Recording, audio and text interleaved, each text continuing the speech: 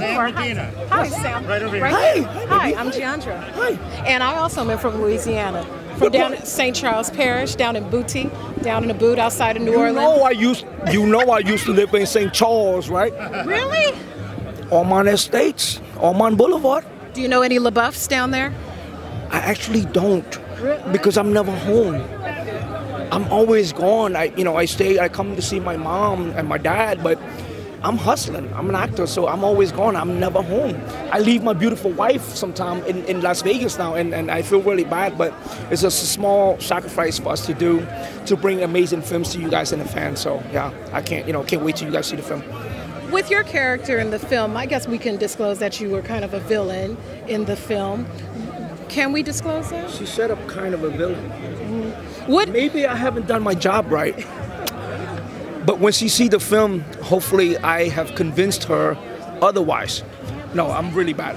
What's the key to a good bad guy? What makes a good bad guy? Is it the scowl? Is it the explosives? What's the key to that? Heart. You can have all the explosiveness, you can have all the skills and all the eyes and all the anger, but if you don't bring the heart, you have nothing. And to me, in life, no matter what you do in life, if you bring heart, someone else will feel it. So for me, I bring heart. Looking at your look tonight, you look very handsome and you look very fit. What do you do? Are you a sportsman? What do you do to keep in shape? I train martial arts, lifting weights, plyometric, fighting, whatever necessary to keep my brand, myself up. So I train. My training starts at 6 a.m. So fighting, boxing or MMA? What do you prefer? I've trained all of it. Taekwondo, Kung Fu, Karate, Muay Thai, traditional boxing, but I love Muay Thai the most. We have a big star, no longer with the UFC, but a big fighter who is in this film, Ronda Rousey. Yes. When you think of the disciplines that you've learned in fighting, how do those, the discipline and the training, how do you translate that over into being an actor? Tremendously helpful, because you have to be disciplined. You have to go through the pain, the suffering, everything that comes with training in martial art. It prepares you for life, and so it prepares you for acting. Yes, most definitely. Yeah. And lastly, there's a lot of people out here tonight. What are you looking most forward to? Watching the audience reactions, the after party after this? What's going to be the best part of tonight?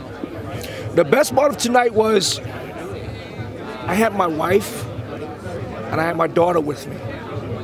I can do this all day long, but without them and their support for me, all of this don't mean nothing to me.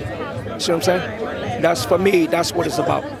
Is that if you are doing this for the fans and for you, and if you don't have a family back home, a strong support system, you're not gonna last.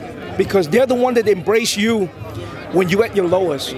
So when we're at our highest, I have to bring them into my world, my circle, because they're an amazing big part of that, why I do what I do. So I'm happy the most is because my wife and my daughter's here with me. Well, all right, cousin. I'm glad you came up from Louisiana and stepped into this realm of it. Because I'm a homegrown boy, you know what I mean? Know what I mean? I'm Nola. I'm not New Orleans. I'm New Orleans, you know what I mean? Like what you see, most people say 9th Ward, 10th Ward. No. Let me clarify that for you. Break it down. It's 7th Ward. Yeah. It's 5th Ward. 3rd Ward. You understand? I was there when it was Iberville Project. Ooh. I was there when it's the St. Thomas. Ooh. Magnolia. I'm gonna bring it way back for you. Fisher Project. Oh, I thought you were gonna say you were gonna bring it back to when there was a ferry and no bridge. I remember that. I wasn't here yet. Thank you so much. Pleasure speaking with you. Thank you so much. Hey, you're homegrown boy, baby. Peace.